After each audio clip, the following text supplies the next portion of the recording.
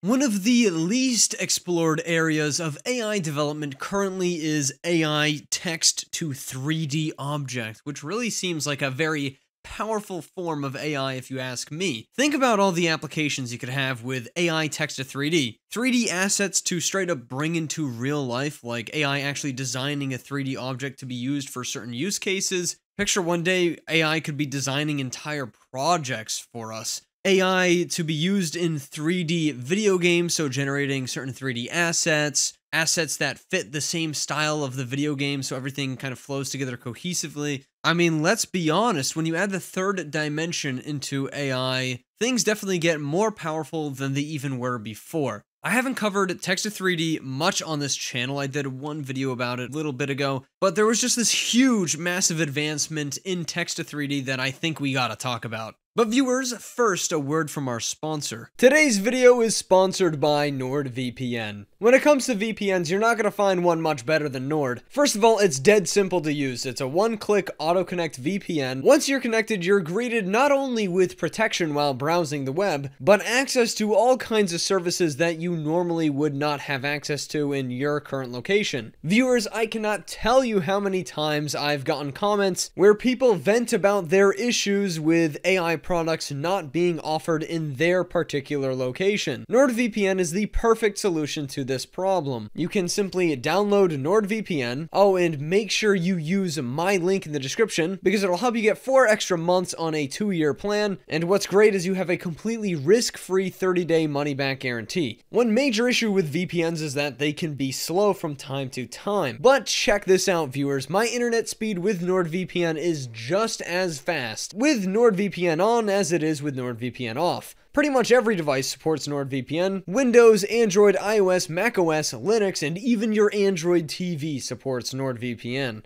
And if you're using NordVPN to get access to AI services, it's really nice to know you're going to be protected from all of those common cybersecurity threats: phishing, password attacks, DDoS attacks, malware, malvertising, and ransomware. NordVPN really goes all in. You have an automatic kill switch, which means if the VPN connection accidentally drops, well, the device is blocked from accessing the web. And there's even the double VPN feature, which allows users to route their traffic through 2 VPN servers, essentially doubling your encryption level. Viewers, if you are in need of a VPN, NordVPN is definitely the way to go. NordVPN.com/MattVidProAI for free extra months on a 2-year plan. And again, that 30-day money-back guarantee. There really is no downside. Now back to our regularly scheduled content.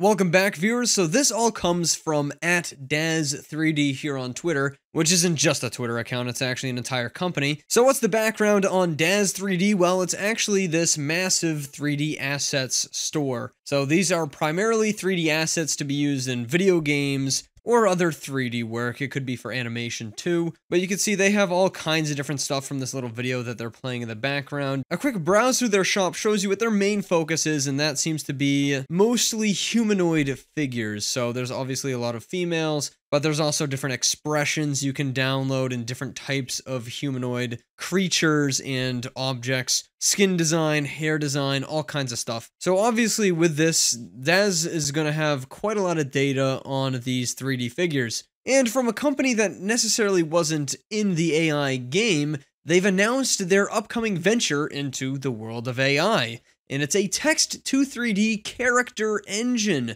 that allows users to create very high quality, fully rigged custom 3D characters in just minutes using simple text prompts. Now, some of you who aren't as inclined to the world of 3D objects and rendering, a fully rigged model means it's going to have bones and stuff that you can move around and really truly use in something like Blender or Cinema 4D or in video games even. So it's a full, true asset. It isn't just the 3D model, it has the bones to be used and moved around, which is really cool. They say they're training their foundation model using a proprietary synthetic dataset comprised of tens of billions of unique characters, of course, that they have access to because they run this 3D asset shop. Meticulously labeled and organized, this dataset pulls from their 20-plus year history in 3D art. So yeah, they've been around for a while. It's not surprising that they would do something like this. But again, they're not really an AI tech company, so it is pretty cool to see a non-AI tech company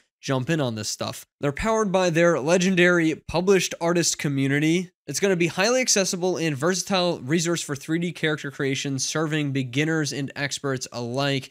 Very similar to the kind of philosophy behind the new generative AI feature added into Photoshop. It works great for beginners, it works great for professionals, just a great all-around tool. Very exciting. Some people are going to be a little concerned behind the ethics of this though, because it is powered by published artists. So all these artists who created their 3D works before are being used to train this brand new dataset. Some people really don't think that is very nice to do at all. But you don't really have this AI technology without a nice training data set of human-created works. So that's going to be maybe a little bit controversial, but every single AI has had that controversy up until this point, pretty much. Lots of really good reactions so far, though, from the community. People saying it's a dream come true, incredible. A lot of us AI influencers, so to speak, would love to join this beta because it's not out for everybody just yet. Of course, I did apply, and I will make a video when this thing becomes public. And yes, it does look seriously impressive. So let's go ahead and dive just a little bit deeper. Obviously, you can join the beta with the link that I've provided down in the description below. All you have to do is click Join Beta Now.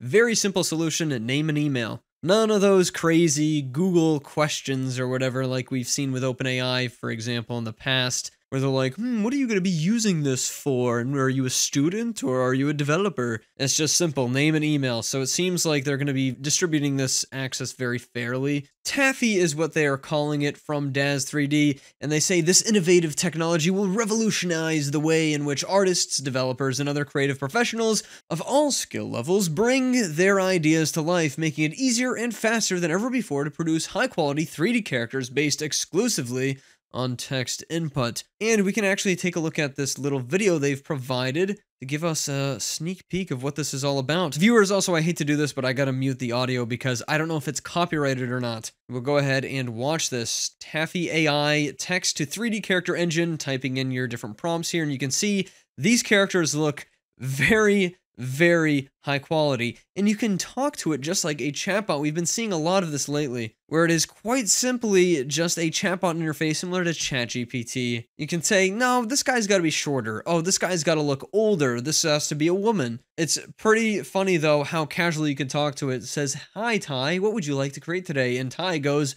make me a middle-aged Asian guy. Very casual conversation, and boom, it actually does create it. Say, make him older and shorter. He's not exactly perfect. It goes ahead and then generates the character actually very closely to what you would expect.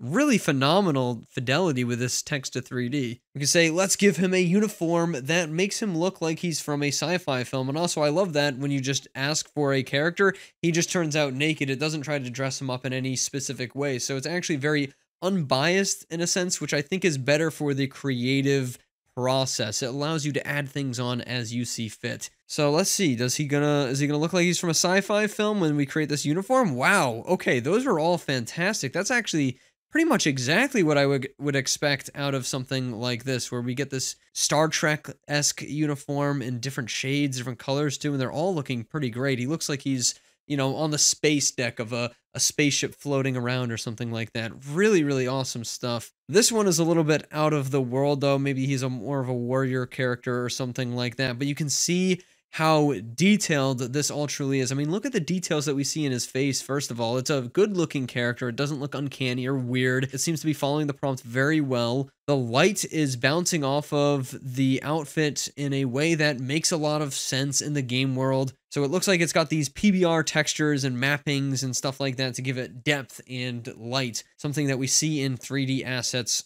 all the time. It really brings 3D assets to life, actually. What if we made the character a woman mid-length hair, and then it goes ahead and it's actually going to convert this entire character now into a woman with mid-length hair, not really keeping the same exact facial features, let's say, or even ethnic background for that matter, but the suit actually did stay exactly the same, and it definitely turned into a woman. And we say, actually, take out the hair, let's give her a buzz cut like the original character. Okay, so it's actually going to be able to remember past characters too. That's, I think, what they're hinting at with this ad. So now this character goes ahead and gets the buzz cut that looks just like the original character's buzz cut. It actually looks almost like it's exactly the same. Say, no, go back to the older man. So yes, this actually does remember the older characters that you had previously saved. So it actually looks like it's a pretty advanced little chatbot that can go back and forth and really manage the whole character development process for you so that it's a true creative expression experience, really, where you can just say, no, let's change this, let's shape this differently. Again, I always come back to in my videos the idea of this holodeck that we can sit in and have objects spawn in around us and say, no, I want to change my environment in this way. You can just talk to a chatbot the whole time, and he's going to manipulate the entire environment for you. Say, that's awesome. Can you show me the 4 stages of him turning into an alien? Okay, this is quite a lot more complex for this thing to pull off. Let's see if it can do it. It's going to go ahead and hopefully... Oh gosh, 4 different steps of him turning into an alien. That is terrifying. All right, I'm not exactly sure how it's able to accomplish that. Are those just images? That's what my pre-assumption would be, is that this is like some sort of image generation technology, not necessarily creating all these as a 3D asset. But let's see how this continues. Can you put number 4 on an alien planet? Okay, so it's able to understand that that's number 4. Sure, okay. Oh, okay, it's going to actually render them out as a 3D asset now, and you can quickly export to Unreal Engine, Blender, Unity. Wow, this is really, really phenomenal, actually. Puts it right in there. This is a highly edited ad, so I'm not sure if they've truly developed all this technology yet, but we'll have to see. It's very enticing. It's very exciting. Man, this is a lot of really big promises. I'm not sure if this Taffy AI is going to be able to keep up on all of them, especially the part where it's able to transform into the alien. The rest of it, I definitely believe that they have set up at the moment, but I mean, that is some truly mind-blowing tech. Again, we're on the wait list to get access to this thing, so stay subscribed, viewers, and maybe we'll check this thing out when they give me access. Anyways, we can take a look at some of the features. Hands down, the fastest way to create custom 3D characters. I think there's no doubt about that. Generating something with AI is just so much more fast than doing it from scratch. Millions of premium 3D assets created by experts, so they're saying the dataset is very high quality. I don't doubt that, considering they have 20 plus years in this. Text prompt, no prior experience in 3D needed to get started. Obviously, that is pretty much the whole point of this. User-friendly, nice workflow to create, edit, and undo. Optimized, very easy to export into game engines and 3D software. That is always very nice to see. All content is opt-in and artist contributors are compensated. So this is pretty interesting. I don't know, they probably signed something in the terms and conditions. And from this little clip here, we could see a whole host of presumably AI-generated characters walking around this little city. Pretty cool little demo. Populated this scene in Unreal Engine with characters we made using a prototype of Taffy's text-to-3D character engine. Everyone is unique, and it took a fraction of the time, a few minutes total, to generate all of them. I don't doubt that. These files are optimized to work natively in Unreal Engine, Unity, Max, Maya, Blender, and Daz Studio. They're aiming to deliver the biggest breakthrough ever for generating 3D characters. No doubt, this looks like it's shaping up to be that, unless we see another surprise competitor enter the ring. Added some flair to emphasize it's all based on a mountain of proprietary, detailed, and structured data, because data like that is the lifeblood of AI. You don't say, my friend, you don't say. I highly agree with that statement. How long would it take to create billions of characters variations to train a foundation AI model capable of producing custom 3D characters based on natural language text prompts that basically broke our calculators if we need to render that many? Visual training model. It takes 75,000 years of compute time. Apparently, this Taffy model has an interoperable content library and metadata that they can generate many in a tiny fraction of that time. Definitely before the singularity. Okay, very self-aware there for the AI tech. And probably even in time for dinner. Okay, I love the humor, at least. They're building the world's most powerful character engine. Whether you're creating a single perfect character or 10,000 random ones, they're here to make it fast, fun, and rewarding. Wow, okay. I do like all of these different examples they're providing us with the ability to stretch and morph all of these characters very fine-tunedly. Yeah, this is shaping up to be quite something, that is for sure. Lots of very heavy promises. We'll see if they're going to be able to deliver. Viewers, this is some very exciting news. Tell me what you think down in the comments below. Do you have any experience with this company? I had never heard of Daz 3D up until this point, and it seems like they're really taking a strong stride into the AI game. But from what I saw in their demo video, it looks to be very complex what they are boasting here. That is not easy to do, especially from a company that has never really worked with AI before. I have a feeling it's going to be a very long time before we see the features such as transform him into an alien, But again, I've been wrong before, so we'll have to see when they actually give me access to it. Thank you so much for watching, my friends at home, and yeah, check out my Discord server where we talk about AI stuff all the time. The latest in AI is always posted right in there. Check out my other videos. I'll see ya.